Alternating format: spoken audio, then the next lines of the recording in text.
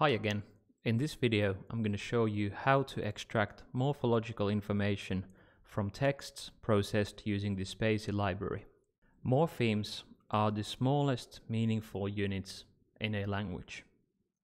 And there are two types of morphemes: free morphemes, which can stand on their own, and bound morphemes, which attach to other morphemes. So these morphemes shape the external form of a word, and these particular forms are then associated with particular grammatical functions. Just to give you an example from the English language, you can use a bound morpheme s and attach it to the end of a noun to create a plural form.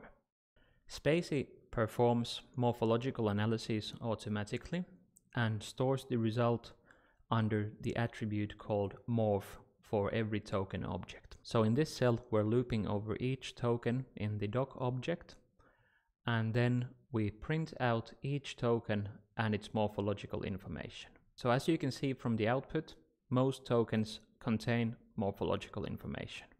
To retrieve morphological information in a programmatic way, we must use the get method available for the morph attribute. So the get method takes a Python string as input, and in this case we want to get the aspect of the 23rd token in the doc object. So if I run this cell, spaCy will return us morphological information in a list, as you can see from the surrounding brackets. And this list contains a single item, perf, which refers to the perfective aspect.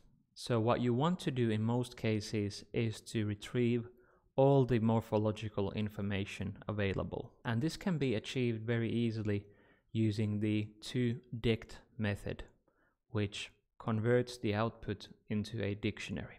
A dictionary is a Python data structure that consists of key and value pairs. Python dictionaries are marked using curly brackets, and each key and value pair is separated by a colon. These pairs in turn are separated by commas. So let's just use the toDict method to retrieve morphological information for this token, and as you can see, we have 3 different key value pairs in this dictionary. One for mood, one for tense, and one for verb form. You can use the key to retrieve the corresponding value from a Python dictionary.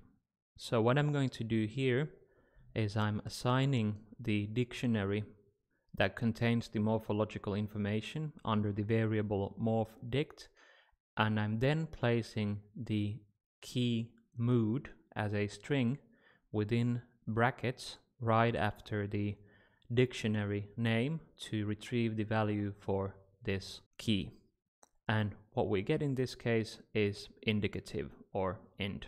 To sum it up, morphological information imposes a lot of structure on free text, and you definitely should learn how to leverage this information for structuring and exploring your data.